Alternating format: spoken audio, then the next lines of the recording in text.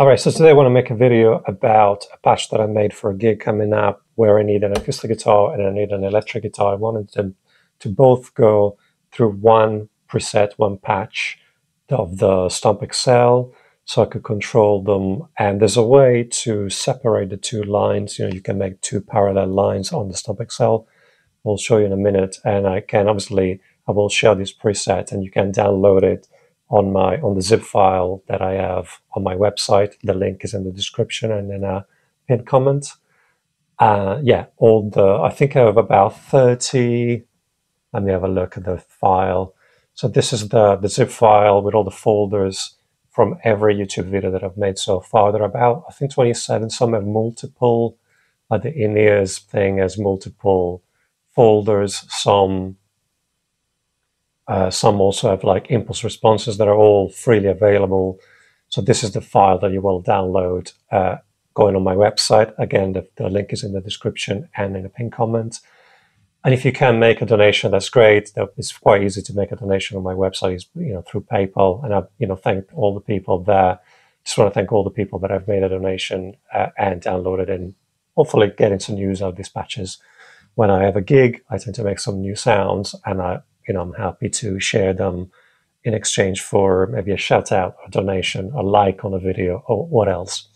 So let's get back to this. So as I said, I have a gig coming up where I need an acoustic and an electric, and I wanted to get everything through one patch of the Stomp XL.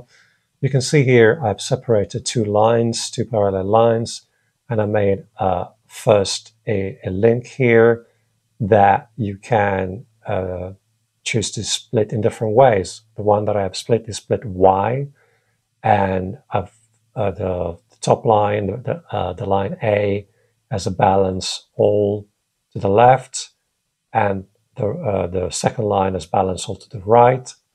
Same thing here at the end when the two lines join again to get to the main left and right output. You'll see that the top goes all to the left, and the right goes all the way to, the B goes all the way to the right. As normal, you can pick the upper level, which in this case is 3 dB. But again, this is all depending on your instruments, on your guitars that you have. But really, the trick is to have the two lines, the two split parallel lines, one going all to the left and one going all to the right. And you can see, I'll post a little picture that I have my guitar on the right input, going in my right input and out of my right input, and the acoustic going in the left input and going out of the right input. So I have my acoustic guitar, and that's basically the bottom line here. And you can see I have a compressor, impulse response. Here I have a hummingbird, and it will be contained in one of the folders of that zip file. I have an EQ and a reverb. In my guitar here, so in my guitar, I'm purely using the piezo here. This guitar is a Yamaha with impulse response, but I'm just using the piezo.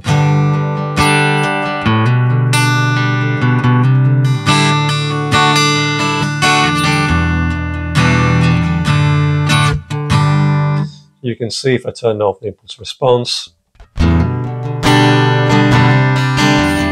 it sounds like, like a guitar sounds when it's DI'd. The impulse response, even though the guitar is direct into the desk, into my interface, I will have that feel of a microphone.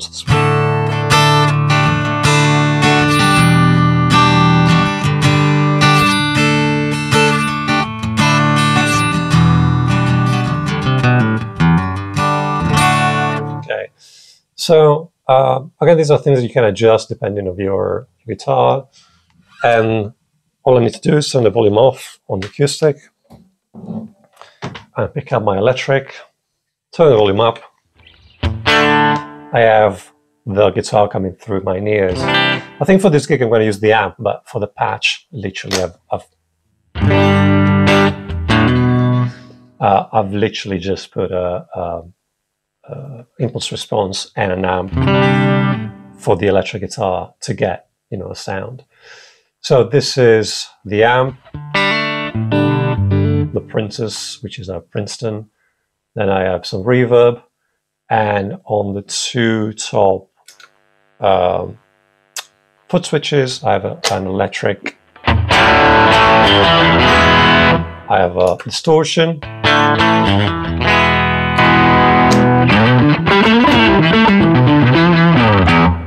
And I have a delay. Okay, so again, it's up to you what you need. If you don't need impulse response, you can remove this block and add maybe something for the electric guitar side. So as always, you have 8 blocks to play with, and you can shift them on whichever line you need. But remember that, as I said, the guitar needs to go into one input and the same output on the other end, and they both need to be plugged in at the same time, meaning you can't unplug things that it will turn off the stereo system, so to speak. So you have to always have the guitar plugged in on one end, on one side, and the acoustic plugged in on the other side. Same side of the output for the electric, same side for the acoustic as an output. So that's it, really. I wanted to share this this patch. It's always quite useful. I think in pop, it happens quite a bit that you have gigs where you have the acoustic and the electric pretty much that you need as default, so to speak, or a classical and electric, or 2 guitars basically. And this gets away with that. Obviously, you will have 2 mono lines; they're not stereo. But if you have then some stereo effects after the stomp, you can do that. You can get the guitar, maybe the modulation or reverbs in stereo, so to speak. That's a bit more common than having the preamps and overdrives in stereo. That doesn't make any sense. So yeah, that's it, really. I wanted to share the patch. As always, if you found any value in this video, please feel free to share it with some friends or through social media, or subscribe. As always, those are the things that help the most. And that's it. Take care. Bye-bye.